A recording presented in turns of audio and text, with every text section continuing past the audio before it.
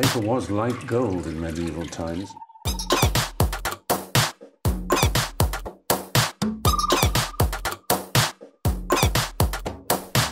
Oh, not tobacco, sugar.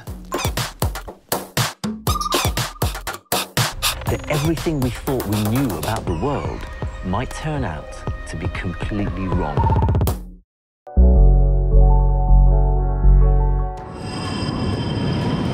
A 737 is in trouble. The pilots blinded by rain. In the cabin, government officials and influential businessmen.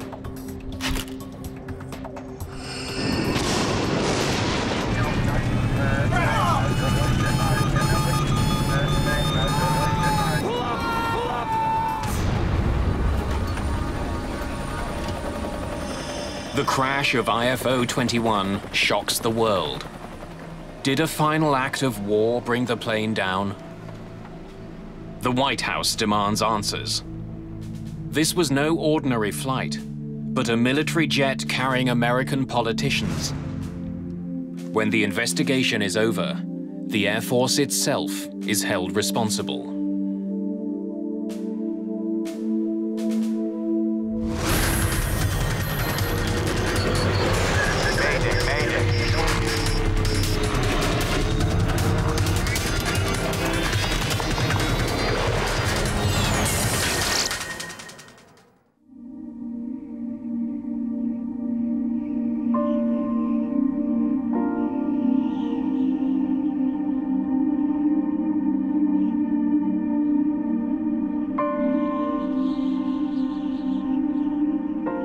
Wednesday, April the 3rd, 1996. A raw spring day near the city of Dubrovnik, Croatia. Rain pelts the runway at the city's airport. A small group of diplomats hurry through the storm, trying to keep dry. They're part of a delegation that's just touched down. Among them, the Croatian Prime Minister and the American ambassador to the region, Peter Galbraith. The flight into Dubrovnik was a scary flight. We couldn't see anything at all. At that point, I'd been ambassador to Croatia for nearly 3 years, and I'd done a lot of shuttle diplomacy, and it certainly was one of the most uncomfortable. The weather that made Galbraith's landing so bad isn't letting up. In fact, commercial flights into Dubrovnik have been cancelled. But the ambassador and the others aren't waiting for a commercial flight.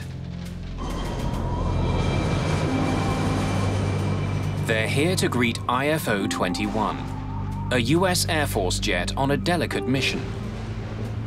The plane is a specially designed 737. The Air Force has a small fleet of these jets to transport high-profile guests around the world.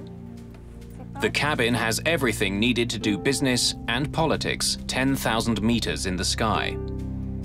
Today, the cabin is filled with what the military call DVs, Distinguished Visitors.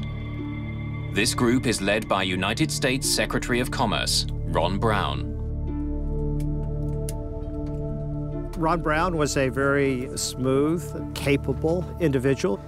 He was a Washington insider. And he had all the skills that go with that.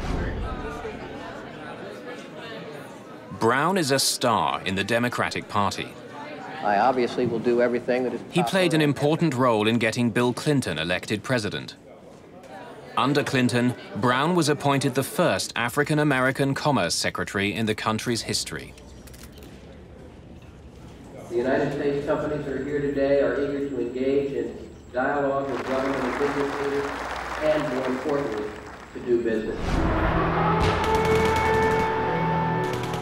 Today, that job has taken Brown to one of the most troubled areas in the world.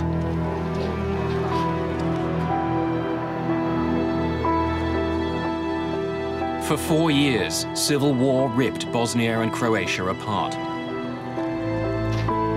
But just a few months ago, an uneasy peace began. As Commerce Secretary, Brown is helping to rebuild the local economy. Ambassador thinks we should. The philosophy behind it was that the peace would not be durable unless there was economic progress in the region, that was really critical to the peace. Brown's 3-day tour started that morning in Tuzla, Bosnia, where the group toured an electrical plant and ate hamburgers with American troops stationed there. Being a former Army man myself, I know what being away from home is like, so we thought we would bring a little bit of home to you. The final stop on today's tour is the ancient coastal city of Dubrovnik. Before the war, it was a vital part of the country's tourism industry. It was my idea that Ron Brown should go to Dubrovnik. The Croatians were very eager to get the word out that Dubrovnik was still standing and that it was still a tourist destination. So I thought it would be very useful to have Ron Brown and the delegation go there. But on this damp day, Dubrovnik is not at its best, or even visible. Fog presses down from the sky, obscuring the city and the beautiful Adriatic coast. To the north of Dubrovnik flies IFO-21. Its pilot is Captain Ashley J. Davis. His colleagues call him AJ.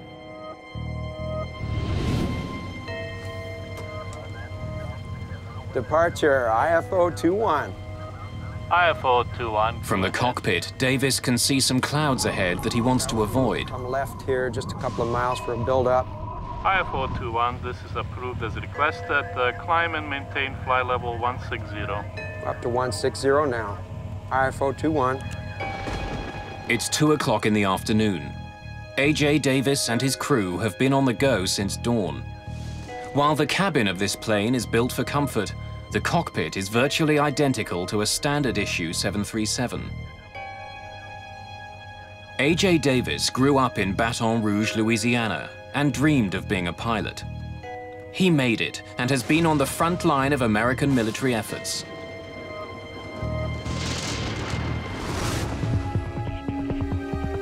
In the past, he flew mid-air refuelers high above the Persian Gulf.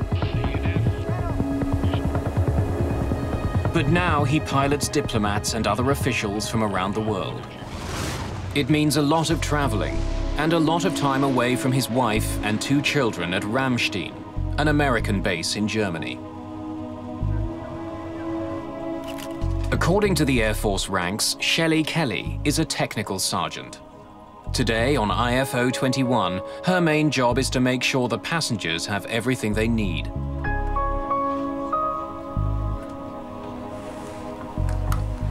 Mr. Secretary, something to eat. No, thank you. I was wondering how our time's looking. The diplomats are expecting to arrive in Dubrovnik by mid-afternoon, but they've been running late all day. I can check to find out for sure if you'd like. Yeah, thank you. Early would be good. As the plane nears Dubrovnik, AJ Davis calls the United States Air Force Weather Service for an update. Metro, IFO-21, how copy? Over. IFO-21, copy loud and clear. Weather for Lima Delta uniform as follows. Rain. Sky conditions 500, broken. That would be ceiling. How well do you copy? Metro, IFO-21, copies. Yeah, we've been in it all day. Are you expecting any changes in the weather? Pretty much continued rain, over. Copy. Rain. Thanks for your help. So, let's see the sights at Dubrovnik. Only 4 months after a peace treaty was signed, the skies over this part of the world aren't guaranteed to be friendly. Planes are still required to fly in certain highly restricted lanes. While he's aware that there are flight restrictions, Davis has never flown in this part of the world before. As he nears the Croatian border, he gets an unexpected warning. IFO-21, this is Magic 5-1. Magic is the call sign for the peacekeeping airborne early warning aircraft that watches air corridors like a traffic cop. Be advised, you're leaving an approved corridor. Please reroute immediately. Davis isn't off course. He's flying the exact route he had planned. But without knowing it, Davis and his plane are flying out of approved airspace.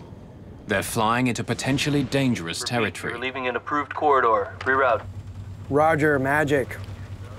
Our error. Rerouting now to proper corridor. Over. Second time today. The approved corridors do change, and Davis and his crew should have been informed. To stay on an approved course, Davis will have to swing out to the west. It's an embarrassing situation that's going to cost them time. Shelley, AJ, we've been directed to reroute. We'll be arriving about 15 minutes late at Dubrovnik. Apologies to all back there.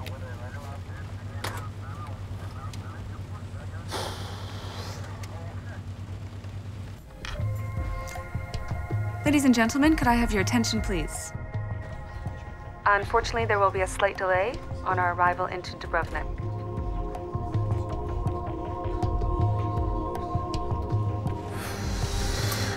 DVs aren't going to be happy at all. The weather ahead will probably slow us down even more. Outside his plane, the heavy rain continues to crash down. Flying toward an unfamiliar airport with a cabin full of businessmen and diplomats, Davis has a difficult task ahead. What happens to this plane and its passengers over the next several hours will capture the attention of the world.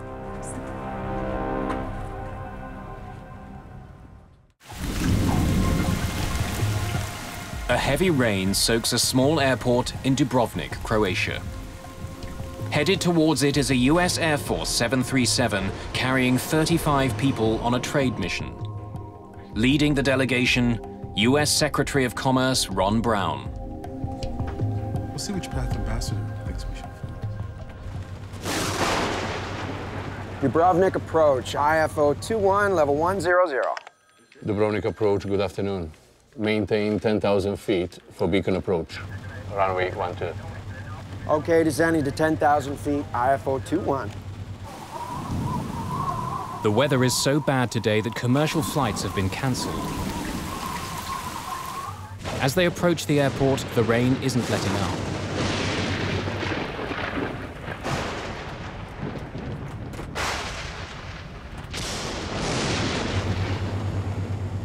But the crew is dealing with more than just bad weather. The recent civil war has taken a heavy toll on Dubrovnik's airport. It had been closed for several years and is waiting for a new landing system. The airport was totally trashed by the Serbs who had taken over the airport during the '91 war. They really went out of their way for the destruction. They destroyed the instrument landing system. The new one was on order.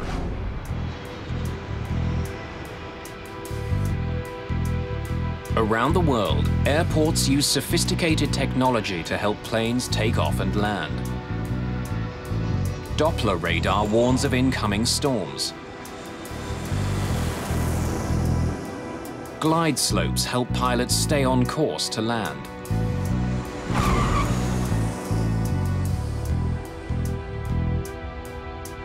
The devastated Dubrovnik Airport has none of that. It doesn't even have radar to see the planes that are coming in for landing. Instead, the airport is using so-called non-directional beacons to guide planes towards the runway. In the aviation world, it's ancient technology. There are many non-directional beacons used in the United States and throughout the world, but they're an older navigational aid, and in fact, they were on the way out. The system in Dubrovnik has 2 beacons on the ground, which send out signals to the plane. When the crew receives the signals, they consult their charts and follow the course that will take them to the airport. The crew of IFO-21 is still waiting to hear the first signal when they get a call from the ground. 9A CRO to IFO-21. IFO-21, I read you, 9A CRO, over. Another plane, this one carrying Ambassador Galbraith, had touched down earlier in Dubrovnik. The pilot of that plane is an experienced flyer who's very familiar with the area. He wants to let the crew know what to expect. IFO-21, we landed about an hour ago. The weather was at minimum. Adjusting the wording to split if you have to execute the missed approach. Over. Roger, 9ACRO, we read you. Out. Diverting wouldn't be welcome news for the members of the trade delegation. The pressures to get the passengers to scheduled news conferences and other activities were probably pretty high. As Davis closes in on the airport, the Dubrovnik Tower calls again. IFO-21, report level. IFO-21, 5,000. IFO-21, roger. Descend to 4,000. Report Kilo Lima Papa. Down to 4,000, IFO-21.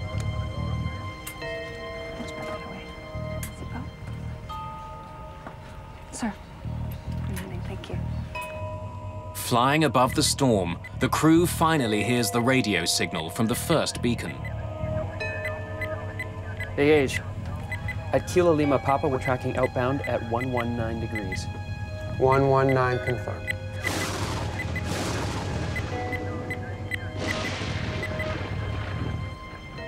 Mr. Secretary, we're landing. We'll take this up later, Adam. It's not very broken up down there. I can't see through it. Tim? The clouds are thick. The crew can't see the ground. They have to trust their instruments as they descend through the storm. IFO-21. Sir, we are inside the locator, inbound. IFO-21, roger. Cleared for beacon approach. Runway is wet. IFO-21.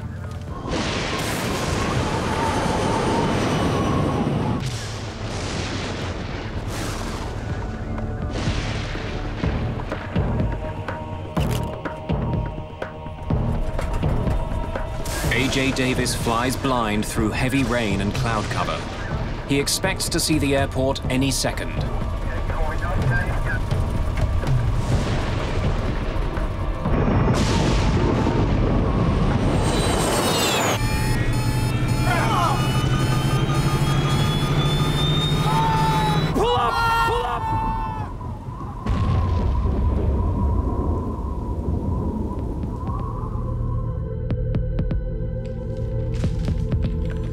IFO-21, do you read? Just before 3 o'clock in the afternoon, Dubrovnik Tower loses all contact with IFO-21. IFO-21, Dubrovnik approach, do you read? IFO-21, do you read? Without approach radar to track the plane, controllers have no idea where it is. Perhaps the plane has diverted to another airport. IFO-21, do you read? But as the minutes stretch on with no word from the American plane, local controllers are taking no chances. Initiate emergency procedures. Near the end of our shift, we heard about the possibility of a missing plane. We didn't know who was on the plane. We had no details about the flight. For situations like this, there is a certain procedure, and we just waited for more information. Peter Galbraith is waiting at the airport with Croatia's Prime Minister.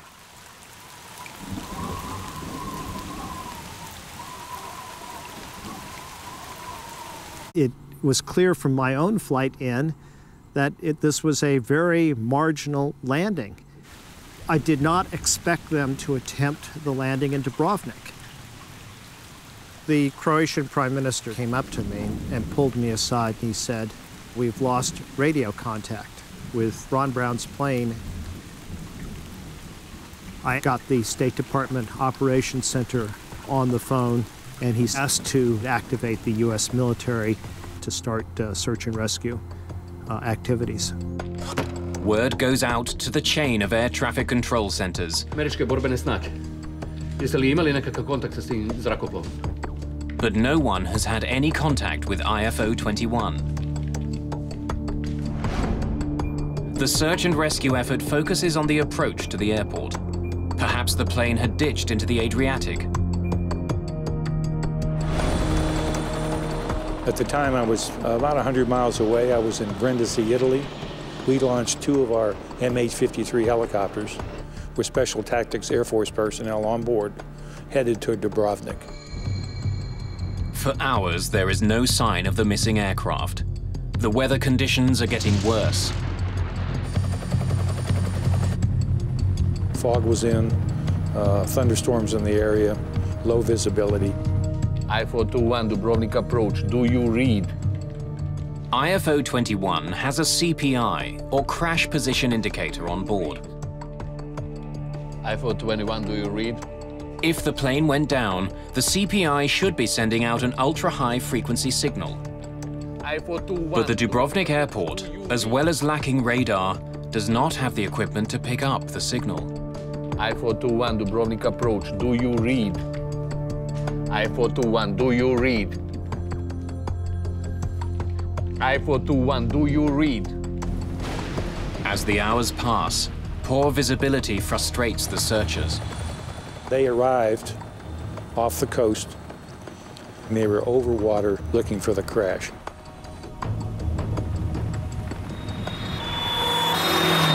Hours after the plane disappears, police respond to a tip.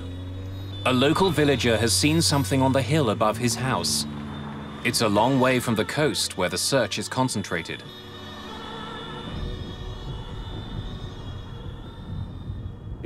We went up with 2 vehicles to check the mountains. The weather was extremely horrible, strong rain and thick fog. So we went on foot for about an hour up that mountain. Then we came close. It's almost 7:30 at night, 4.5 hours after the crew called for clearance to land. The crash of IFO-21 is finally confirmed.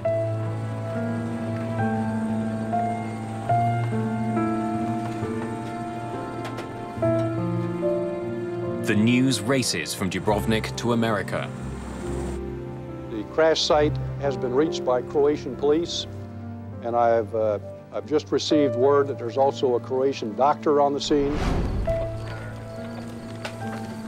The tail section is the only substantial piece of IFO-21 that's left. Debris and bodies are scattered across the mountain.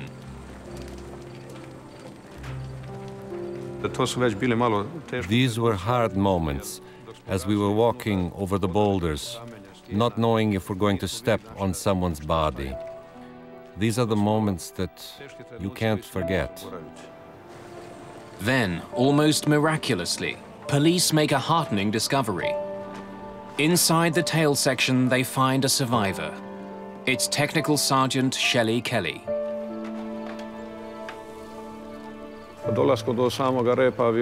As we arrived at the tail section, one policeman went inside and found the body of a stewardess, and he tried to help. That was our hope. We wanted to help.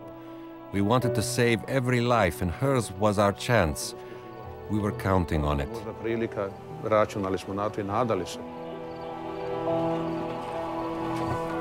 In the darkness, they realize that Kelly needs immediate medical attention if she's going to survive. When I realized that there was no one to help, I radioed the police central station in Dubrovnik and got them the location of the crash site. By then, it was completely dark.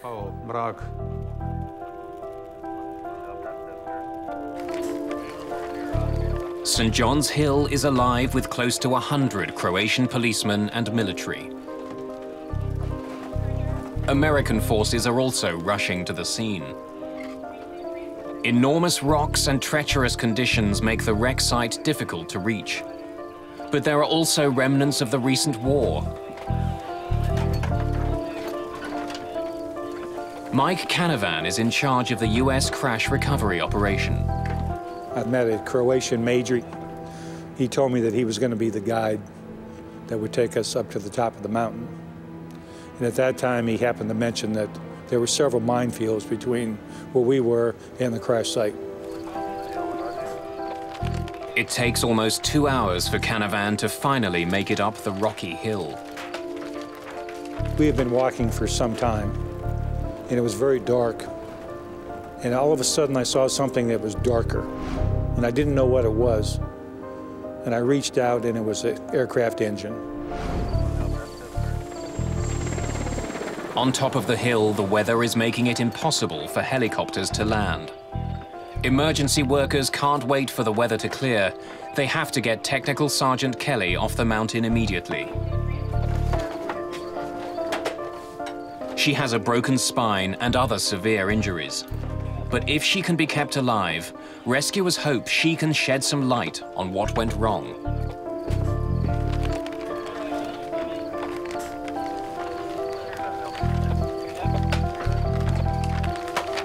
With Kelly off the mountain, the search for other survivors continues.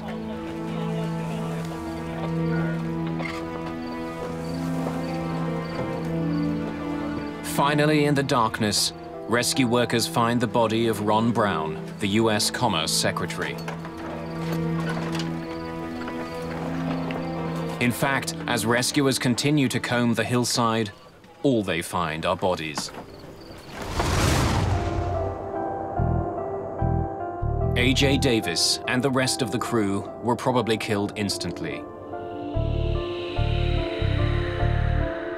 All the other members of the trade delegation are also killed.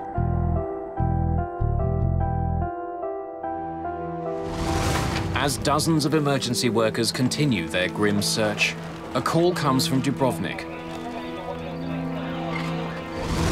Technical Sergeant Shelley Kelly is pronounced dead in the ambulance en route to hospital. No one has survived the crash of IFO-21. A grim spring rain hammers down on the mountains of Croatia. Near the Dubrovnik Airport, a 737 has crashed. The jet was an American Air Force's plane on a trade mission through the region. Police and members of the military have searched for survivors, but all 35 people who were on the flight are now dead.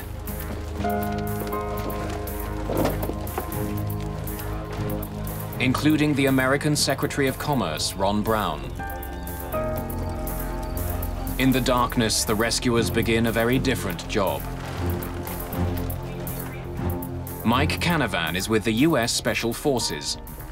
Once we realized there were no survivors, the mission changes. It goes from there's no one to rescue. Now you have to recover remains.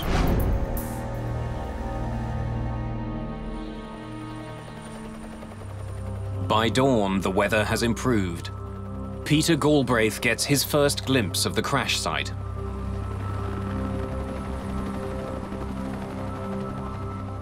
We walked up the mountain. The weather was somewhat better.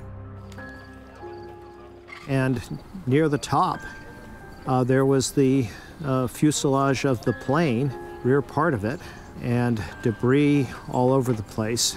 And then on the other side of the ridge were the bodies. There's nothing in the world that compares to a plane crash. One thing that my folks did on the mountain and then down in Dubrovnik is they did this with dignity and respect. And I thought it was done exceptionally well.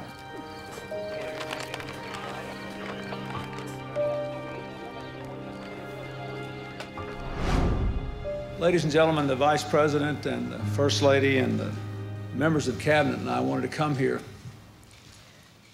to be with the employees of the Commerce Department at this very difficult hour. Hillary and I have just come from Ron Brown's home, visiting with Alma and Michael and their family and friends who are there. As the truth sets in, the hard questions begin. How had a specially redesigned U.S. Air Force 737 crashed on a hillside in Croatia? Was it simply bad weather? Or in a war-ravaged part of the world, was there another cause?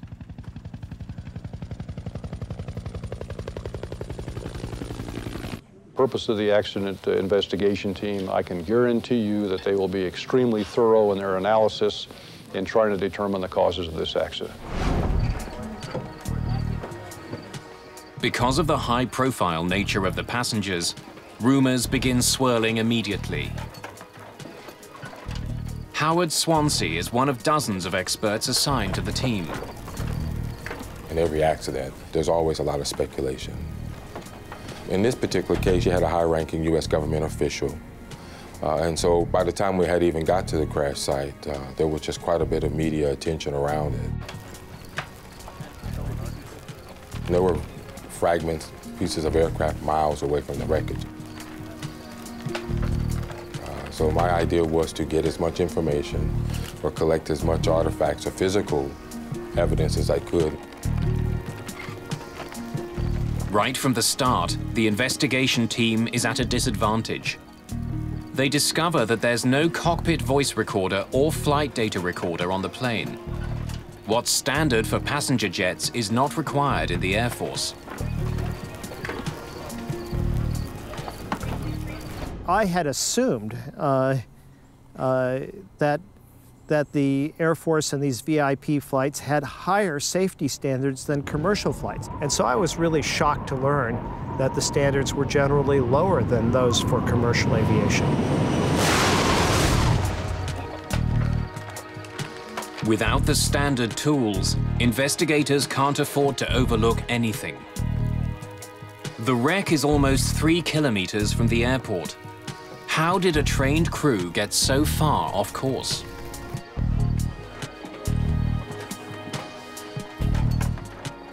As Swansea examines the wreckage, Nelson Spornheimer is brought in to look at other evidence. An expert in aerial navigation, he plots the plane's doomed final minutes. To trace the last moments of the flight, he turns to the sky and the US Air Force radar plane, which had been patrolling the region. IFO-21, this is Magic 5-1. Be advised, you're leaving an approved corridor. Please reroute immediately. Rerouting now to proper corridor. Over. Apart from heading out of approved airspace, Spornheimer finds nothing unusual about the plane's flight until the end. The radar track that I was given was from an AWACS aircraft and showed that the en route portions of the flight from about 100 miles prior to the airport were entirely nominal. The last segment of the flight, however, beginning 20 kilometers from the airport, is different. On their final approach, the plane begins to head off course. They start flying in a straight line, which heads right into the mountains. My initial look at the flight track of the aircraft showed a 7-degree bearing error in the final segment of the approach. A small error when traveling at hundreds of kilometers an hour could quickly lead to an enormous problem. But why would the plane get off course at the end of the trip if the rest of the flight showed no major navigational problems? Even in bad weather, how had the crew become so lost? Spornheimer examines the outdated navigational equipment at the airport. Badly damaged during the recent war, perhaps it had malfunctioned. 2 separate navigational beacons are used for landing in Dubrovnik. One guides planes to the runway, the other lets them know if they've gone too far.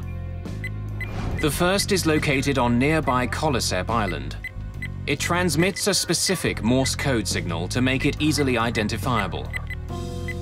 When they hear it, all Davis and his crew need to do is fly a heading specified on their landing charts. If they do, they should eventually arrive at the airport. The second beacon is located at the airport itself. It's a fail-safe device. If the crew hears the beacon before they see the airport, they have to declare a missed approach and circle around to try landing again.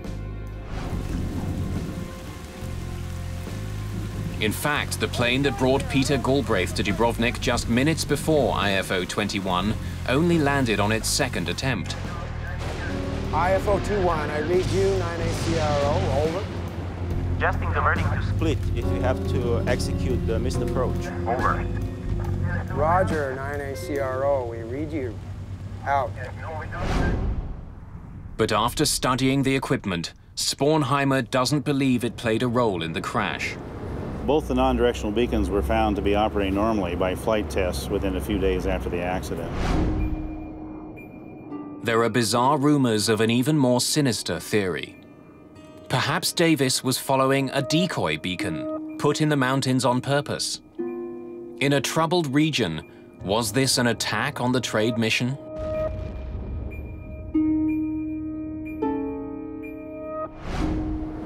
To get a signal that is strong enough to be heard, you have to have a very large ground system, which is difficult to establish in rocky, sandy soil. So it would be very expensive and very time-consuming to set up an NDB in the mountains. Such an elaborate scheme would be nearly impossible to pull off. No evidence is ever found of a decoy beacon. The investigation continues.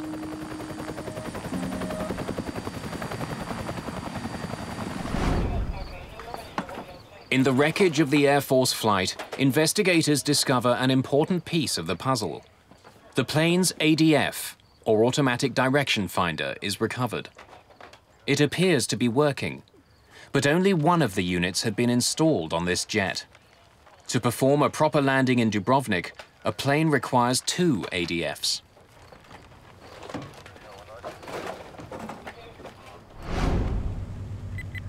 The device listens to the signals put out by the land-based beacons, but it can only listen to one at a time. We're still not past it. I'm tuned back to KLP. Flying with 1 ADF, the crew can listen to either the beacon which is telling them how to get to the airport, or the beacon which is telling them they've gone too far. They can't do both at the same time. That would have required 2 ADF receivers in the aircraft, which the accident aircraft had only 1. And only having 1 ADF restricted their ability to follow the approach accurately. I got CV. We're still not past it. I'm tuning back to KLP. By quickly tuning back and forth between the 2 beacons, the crew can use 1 ADF to listen to 2 signals. But it would have added stress to an already difficult landing. And it's another surprise. The Air Force jet wasn't adequately equipped to land at this airport. You're talking in a very short time span of making the approach. It's going to become rather difficult in trying to dial both to keep listening to the code if you're also trying to search for your course and headings. As he continues to study the path that IFO-21 took, Nelson Spornheimer focuses on an S-shaped curve in the plane's flight. It's the sort of path a plane would take when looking for a signal from a non-directional beacon. But just when the crew should be looking for the beacon signal, the S-turns disappear. About 2 or 3 miles inside the final approach fix, for the next 7 or 8, 9 miles, the flight track is perfectly straight. Instead of trusting the navigational system that was in place, even though it was primitive, the crew suddenly seems to give up. And Spornheimer thinks he knows why. Fighting heavy rain and hampered by a single direction finder, Spornheimer believes the crew resorted to another, even older piece of technology to find the runway, something called INS, or Inertial Navigation System. An INS system uses gyroscopes to maintain an awareness of how much the airplane turns and banks. After entering a specific geographical position at the beginning of a flight, an inertial navigation system tracks all the turns a plane makes. It's a self-contained system on the aircraft. But there is a potentially enormous problem.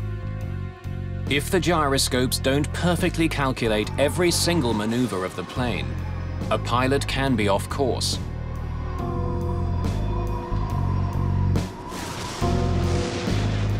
It's not very broken up down there. I can't see through it. Tim? The crew might have thought that switching to this system would help them find their way. But in this case, it might have put the plane dangerously off course. INS drift in this case was probably in my view, the primary reason the aircraft ended up where it was.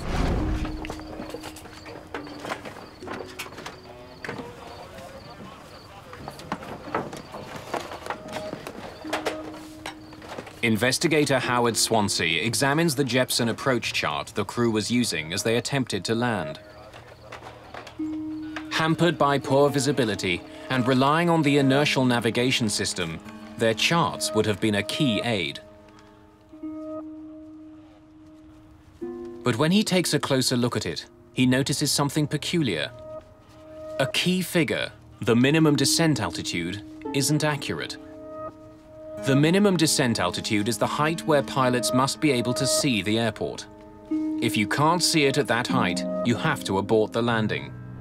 Each country has the responsibility of developing these procedures and then publishing information so that other nationalities as well as their own air crews can fly those approach procedures.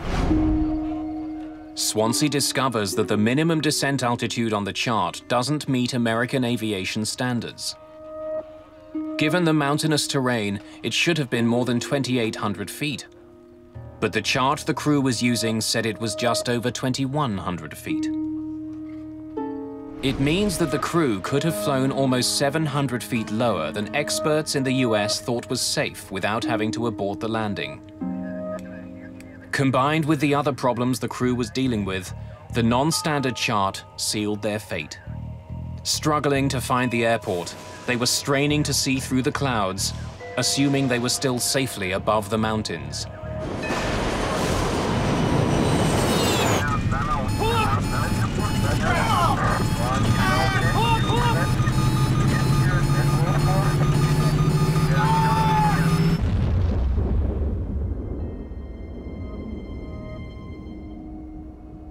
But why wasn't an Air Force jet properly equipped to land in Dubrovnik?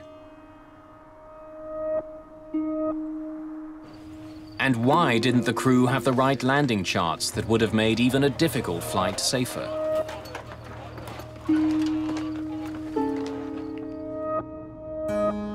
The answers are found at an American military base in Germany, with some of the most senior members of the Air Force.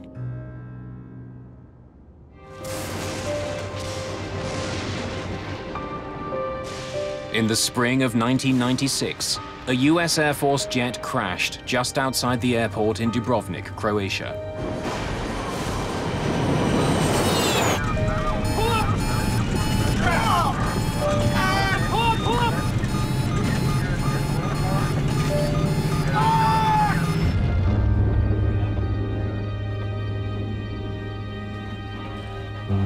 None of the 35 people on board IFO-21 survived. The plane was a specially redesigned 737, but the investigators have found that the crew didn't have the equipment it needed to safely land in the war-ravaged airport, and that the charts they were using weren't up to American aviation standards. To discover why the crew were attempting to land in such difficult circumstances, the investigators question Colonel John Mazurowski. He's the operations group commander for the airlift wing in charge of the flight. His job is to provide transportation for a growing number of distinguished visitors. But these are tight budget times. Mazurowski has been told to do more with less. What I'd like to talk about now is the Jeppesen approach subject. One of the major focuses of the investigators is the Jeppesen landing charts the crew were using. The charts, drawn up for most major airports, give crews a vast amount of information, including what to do in the case of a missed approach. But investigator Howard Swansea has already found that these charts were not up to US standards.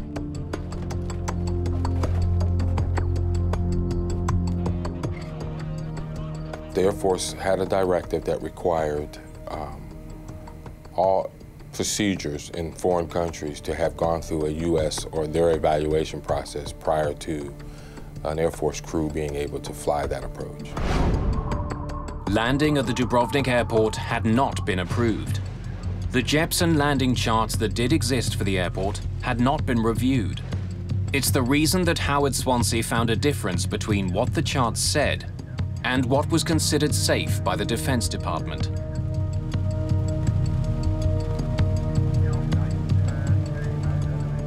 Mazeroski believed that restricting his planes to approved airports would severely limit some of his missions. It takes time to check all the airports out. He had asked for the review to be waived for some airports, including Dubrovnik. This Jeppesen approach waiver, what caused you to initiate this? It just seemed like we had been using these approaches for years. Safety didn't seem to be in question. But the Defense Department waiver was never granted. The approach for Dubrovnik was never approved. Yet even without the safety clearance, the Air Force continued to land there. IFO-21, level 100. Dubrovnik approach, good afternoon. The airport in Dubrovnik was far below modern standards. The charts used to land there hadn't been checked by the Department of Defense. Nevertheless, senior Air Force officials had decided to permit landing at Dubrovnik and other airports they were flying into. In fact, none of them have been approved in this time frame. Not to my knowledge, sir. No.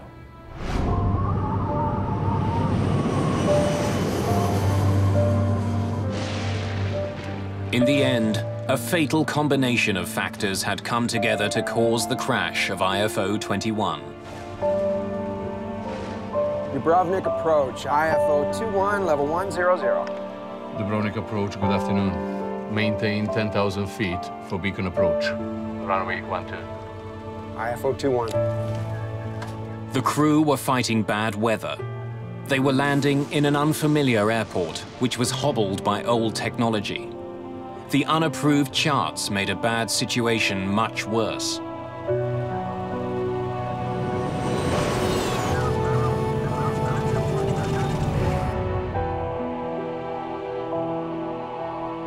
After an investigation involving nearly 150 interviews, the final report on the crash of IFO-21 exceeds 7,000 pages.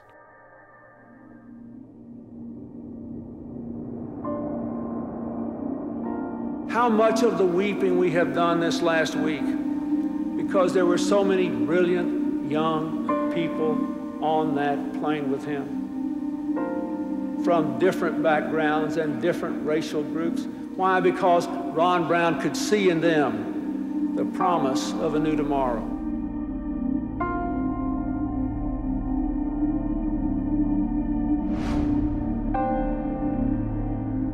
The results of the investigation fault several individuals and institutions.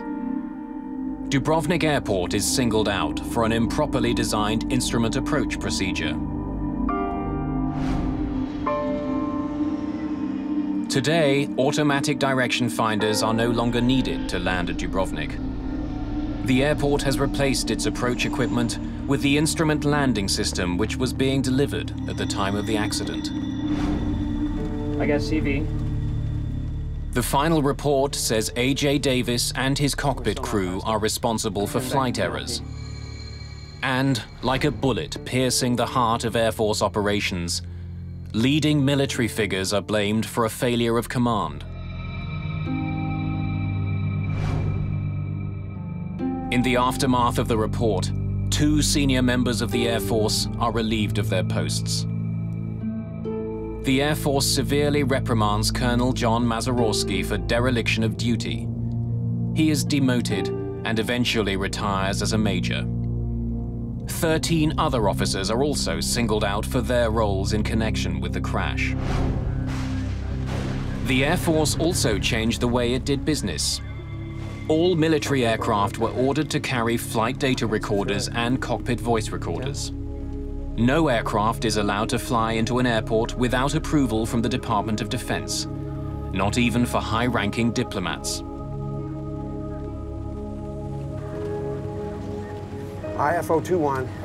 Sir, we are inside the locator, inbound. IFO-21, roger. Cleared for beacon approach. Runway is 12. IFO-21.